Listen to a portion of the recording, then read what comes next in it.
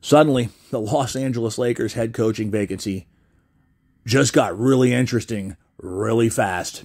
And if this happens, it is going to have a humongous domino effect, not just on the NBA, but on college basketball as well. From the moment Darvin Ham was fired, all signs seemed to point to J.J. Redick being his replacement.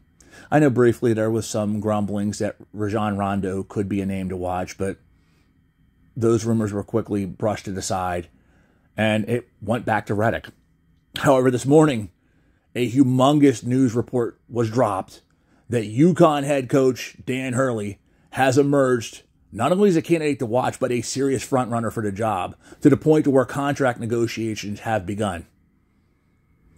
Mind you, this isn't Hurley's first rodeo with his name being floated out there for an opening. He was coveted by Kentucky to replace John Calipari, to where contract figures were thrown out there, and they weren't cheap. I mean, Kentucky offered Scott Drew $9 million to take the job, and Hurley's contract figure was obviously higher than that. Respect to Scott Drew, but they topped that figure. He said no. Word I'm hearing is this offer to Hurley is around the $100 million mark. It certainly is far surpassing what Monty Williams got by the Pistons last year. He would be the highest paid coach in NBA history, far and away, and he would have a large amount of control over the Lakers organization. And if this is accurate, it's going to be very tough for him to turn down. Very tough. So, again, if he takes a job, this starts a humongous domino effect. Number one, obviously it opens up the UConn job in the month of June.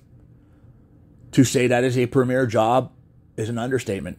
Somebody's getting their coach poached.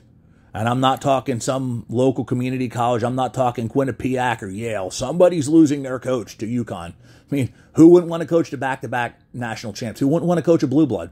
And I dare anybody to come on here and tell me UConn's not a blue blood. They are. Okay. As for the Lakers, what does this mean for LeBron James's future? He's a free agent. Okay. And I know LeBron has tweeted he's fond of Dan Hurley's coaching style. But Hurley's coming into town, if he takes his job, with a fair amount of control. We know that LeBron is adamant that whoever gets him better attach Bronny to the equation. I will tell you, there's no damn way in hell that Dan Hurley is going to be pressured into taking Bronny. Certainly not in the first round. It gets very interesting there. If Hurley takes a job, does he work out in the NBA? There are some things about him I like. I think obviously the X's and O's are there. The man can flat out coach. His style, I think, translates very well to the NBA level. However, he does have a prickly personality. He does, he can get abrasive. And I can see that wearing very thin, very fast. And I can see that rubbing people the wrong way.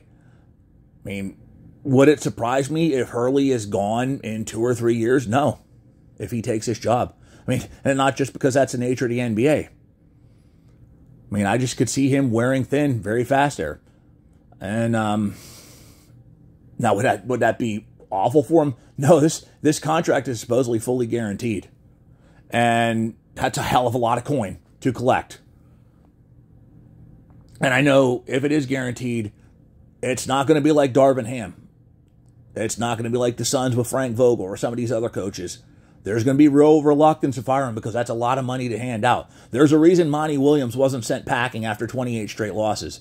In any other circumstance, in any other world, a coach is not going to lose 28 games in a row and retain their job. A coach probably ain't going to lose 14 and retain their job. But Monty Williams is still there after 28 straight losses. Why? Because he's got a fully guaranteed contract that pays him a hell of a lot of money.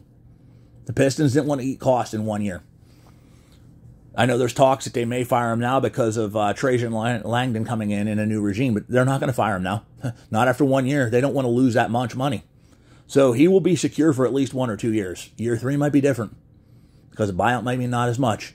But even if he doesn't work out, and then 3 years they fire him, it's a lot of money to walk away with, and he's still young enough to where, look, he gets canned, he takes a year off. You know damn well, no less than a dozen college teams would line up with blank checks in hand to hire him. And we're not talking middle pack mid-majors. So this is interesting. It's very interesting to see how this turns out. Could it be a leverage ploy? Sure. Very much could be a leverage ploy. Do I think Hurley particularly wants to leave UConn? No. I mean, he's a New Jersey guy. He's close to his dad. And, let's be honest, Mr. Hurley isn't getting any younger.